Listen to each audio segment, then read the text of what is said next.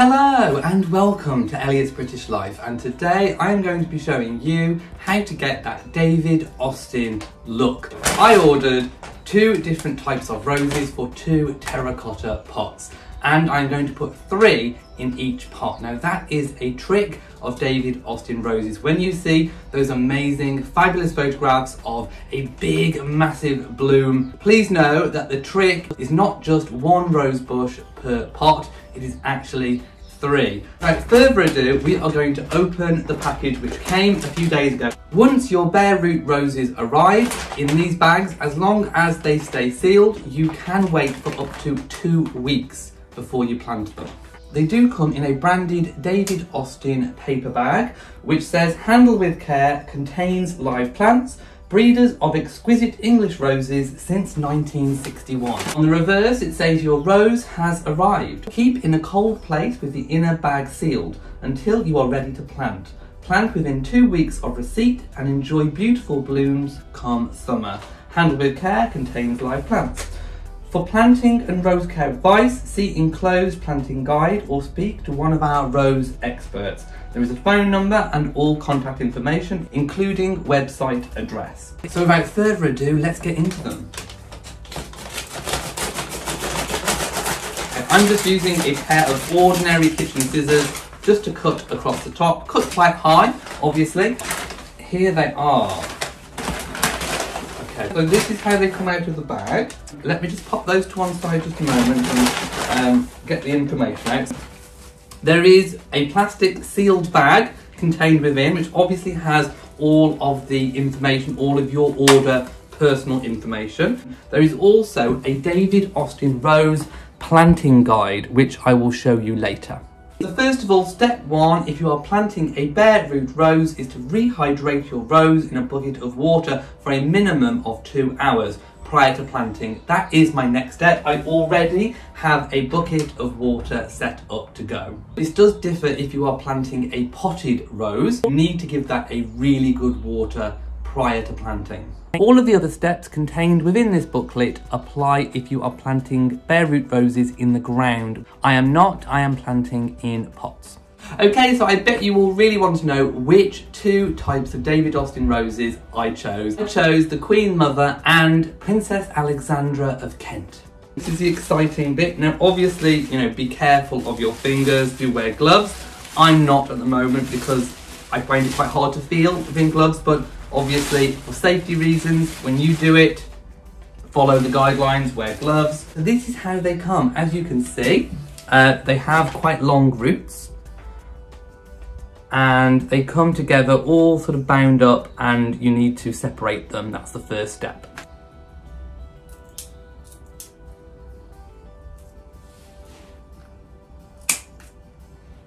Today is actually the 22nd of April here in the UK, and we are still able to buy bare root roses and plant them. It's still not too late. However, if you look, they are already starting to shoot. So I would probably say this is almost as late as what you need to leave it to if you want to plant bare root roses. Of course, planting guidelines do differ depending on which zone in the world you are in. So I'm now separating them into the 2 different types. This one is Queen Mother. So I will put that one over there. Queen Mother. Princess Alexandra. Princess Alexandra.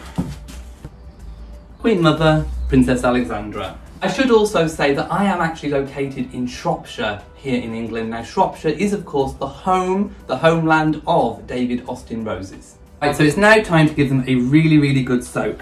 I filled the bucket quite deep with water. Like I say, about 2 hours should be the right amount. So just pop those in. There you go. They will all go in if you can remember the little size bundle they came in. So they will all go in. There you go.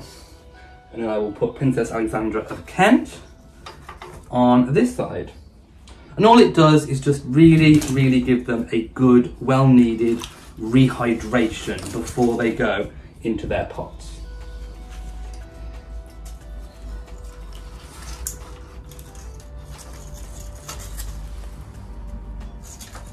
Okay, so there we have it. I will now leave those for 2 hours. This is the compost that I am using today. I am using Westland John Innes No. 3 Mature Plant Compost. Now, of course, any really good quality rose and shrub compost will do. Okay, so this is one of the 2 terracotta pots. They are both the same, which I will be using.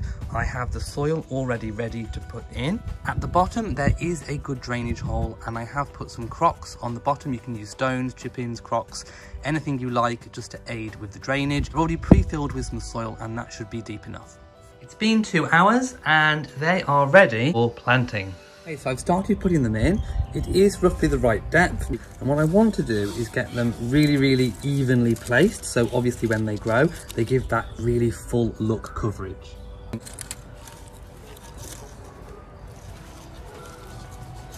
Now, it doesn't matter if the roots get slightly tangled, because obviously 3 in a pot, it's going to happen.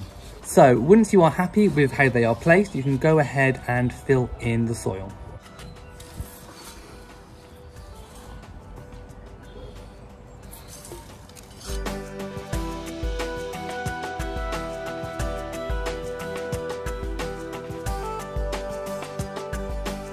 Thing I did forget to mention is a mycorrhizal fungi, which comes like this. You can get it in different forms. This is the one from David Austin Roses. You sprinkle some of the powder on the roots before putting in the pots, but I will show you with the... They are all planted. What I have done is firm them down with my hand to make sure there is no airspace left between the roots and the compost. When I water them, it will compact it even more. Now time to place Princess Alexandra of Kent.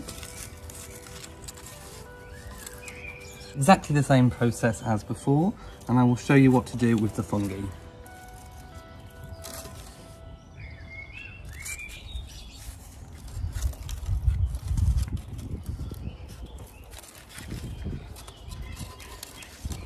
Once you are happy with the root placement, just take your fungi and just sprinkle it over the roots, and it will help them to root. And it's time to fill in the soil.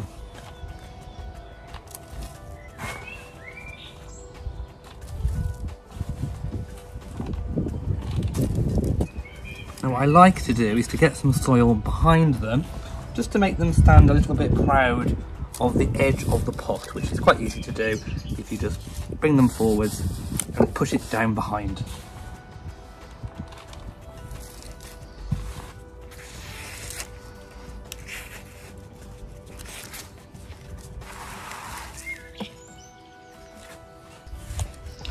Like I say, it looks like a lot of compost, but by the time you've pressed it all down and compacted it and watered as well, it pretty much goes down. Okay, so it's now finally time to water. Give a full can per pot. Rainwater or tap is completely fine.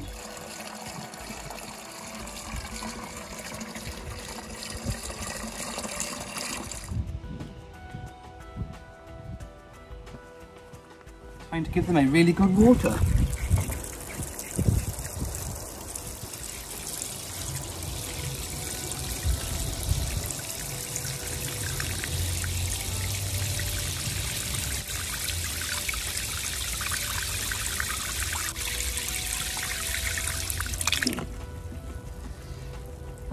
And of course, do the same again with the other.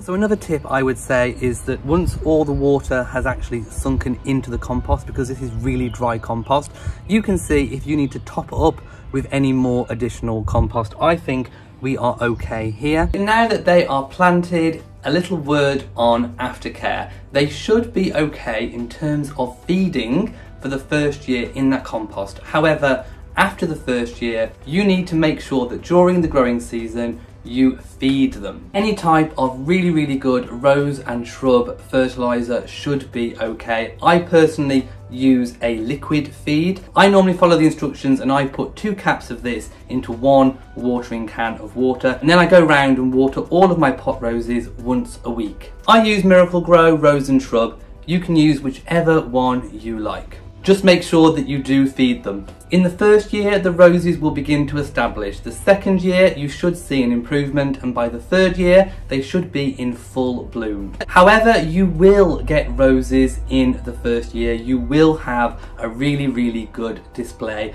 I did last year. Some of you may have seen my previous planting bare root David Austin roses video. I will go and show you what they are now like in the second year, shortly before they flower. Just so you can see the situation of the terracotta pots, they are either side of the doors of my greenhouse.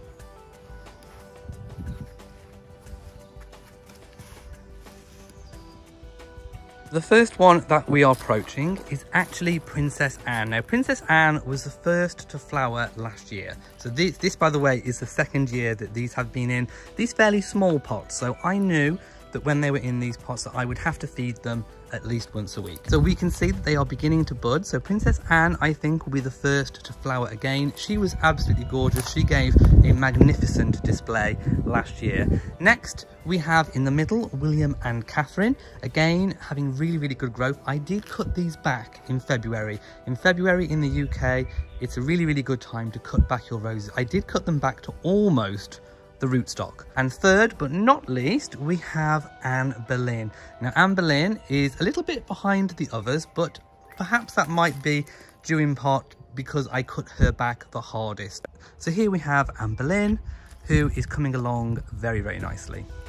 Of course, I am unable to show you the Queen Mother and Princess Alexandra of Kent today in today's video in full bloom. So if you check back to my weekly vlogs, which I post every single week on this channel, you will see the progress of those roses and all of my others, and in fact my whole garden throughout the summer.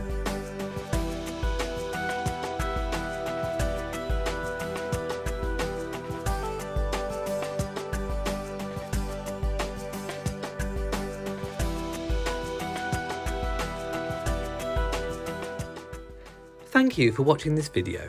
If you have enjoyed it, then please give it a big old thumbs up. Don't forget to share on social media, and also hit the notification bell so that you know whenever I upload a new video. Also, please do remember to subscribe to the channel. So from me in Shropshire, goodbye.